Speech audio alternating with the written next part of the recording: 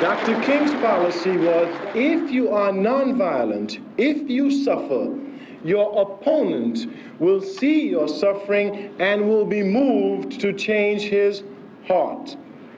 That's very good. He only made one fallacious assumption. In order for nonviolence to work, your opponent must have a conscience.